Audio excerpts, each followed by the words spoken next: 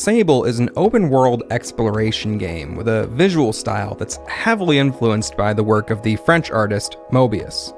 The game came out in the fall of 2021 and was developed by Shedworks, a two-person indie dev team from North London.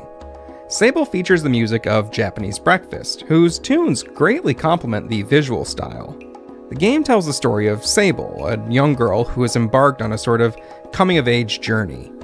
Sable is a member of a nomadic clan, and one of their rites of passage into adulthood sees clan members head out into the world to find a mask that they'll wear for the rest of their lives.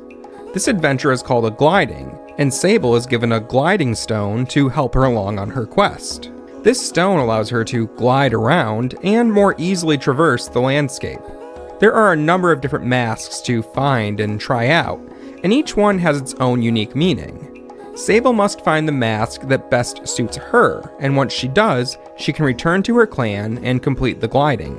While the game does have a pretty sizable world map full of all sorts of places to explore and side quests to take on, the length of Sable's journey is largely up to the player.